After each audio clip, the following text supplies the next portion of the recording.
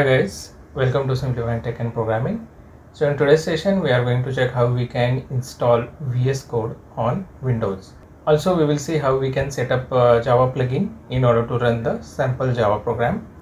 So the question is like, why VS Code? So currently in the market, like there are different IDEs available, like Eclipse is there, IntelliJ is there, NetBeans is there. So VS Code IDE we can use across the programming languages. Like just we need to install the plugin for that particular programming language, and it will automatically gives your tool tips, and it will automatically auto suggest your APIs and whatever the keywords available in that programming language, and that will be very easy and friendly way to like a program. So the best feature of VS Code is like it will automatically suggest the APIs which you are going to write. Okay, so let's proceed with installation first. So let's download it. So go to your favorite browser. So let's say VS Code for Windows. Okay, so click on the first link. So we landed to code.visualstudio.com. So here like there are different download options available. Like we have like here Windows option is available. Like similarly we have Linux and macOS. So you can download the particular installer which is required for your OS. So in this session we are going to install this on Windows. So let's click on this Windows. So by default, so you must be confused between which one we can choose this. So by default it will choose the user installer. So click on this Windows. So it will automatically start downloading your VS Code user setup. Okay, so our VS Code is downloaded, installer. So go here and double click on this exe file. Okay, so we have to click accept the agreement and click on next. So it will by default it will ask for your path to install. So let's choose, so we will keep as it is. Let's say next, Visual Studio Code, create icon. So create desktop icon, we can select that, say next, say install.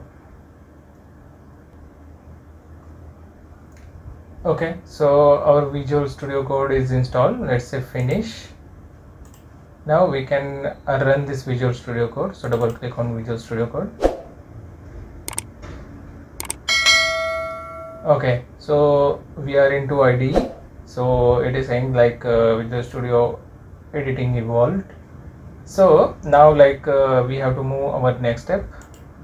So we have like downloaded, we have installed. Now set up Java plugin and run sample Java program. So to set up Java plugin, so you can see this icon, so extensions. So go to here and we have to type Java. Okay, so the first it is giving like extension pack for Java. So let's select it.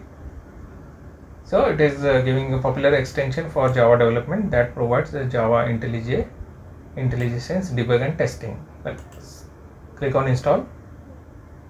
Okay, so you can see this along with this, so it is installed, automatically installed, like debugger for Java, Maven for Java, project manager for Java, test runner for Java, and languages support for Java. Okay, so it is automatically installed. So now let's verify if that is working. Okay, so let's create new text file. So select language here. So select language as a Java. So click on Java. Then we will save this file as a .java file. So go to your desired directory where you want to save the Java file. So in my case, C tools, and I'm moving VS Code folder. Inside that, so I am creating test Java.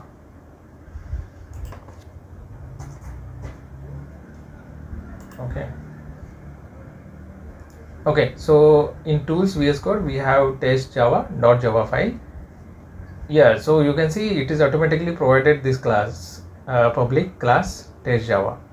Okay, so like we have to select this. So this is the like very useful tooltip.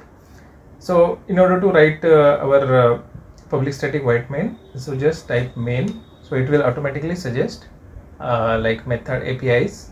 So just click on first one, so it will automatically create this main class or main method. Okay, so now we have to print something. So let's say sysout. So it is automatically giving sysout.